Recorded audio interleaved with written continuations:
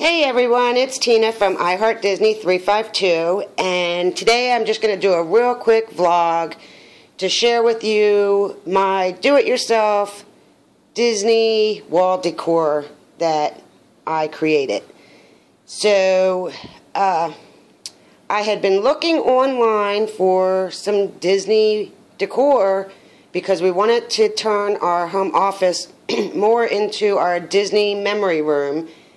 And I was quite shocked at how expensive Disney artwork was. So I said, you know what? I've got some great pictures in my phone. I'm going to enlarge them, and I'm going to create my own. And that's what we did. Now this picture here was actually not one of our photos. We actually found this online, but we liked it, and so we enlarged that picture.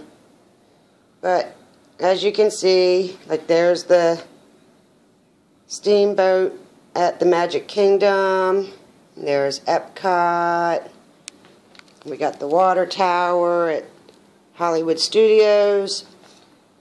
But anyway, so at Walmart, you can take your pictures in, actually just take your phone in, and you can enlarge your photos.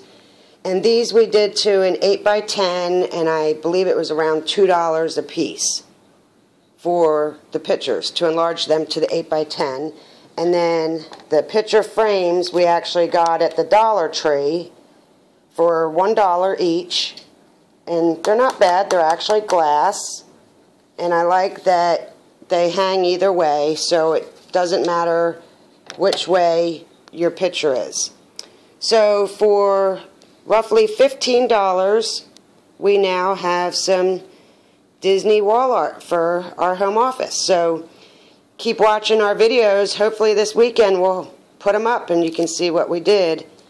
And then we're also going to hang these. These are actually shelves, wall shelves, that go on the walls that we weren't using them as wall shelves. So we're going to actually put them up and then put some of our little Disney stuff up. So keep watching our videos so you can see the changes to our home office. And if you haven't already done so, make sure you click that subscribe button below. We appreciate it. And share us. Share us on Facebook, Twitter, Instagram. If you know somebody who likes Disney World as much as we do, make sure you share this video with them to give them some ideas. Maybe they have a space in their house that they want to add some Disney decor to, and are like us and can't afford that expensive stuff. So here's a really cheap do-it-yourself idea to create some Disney wall art.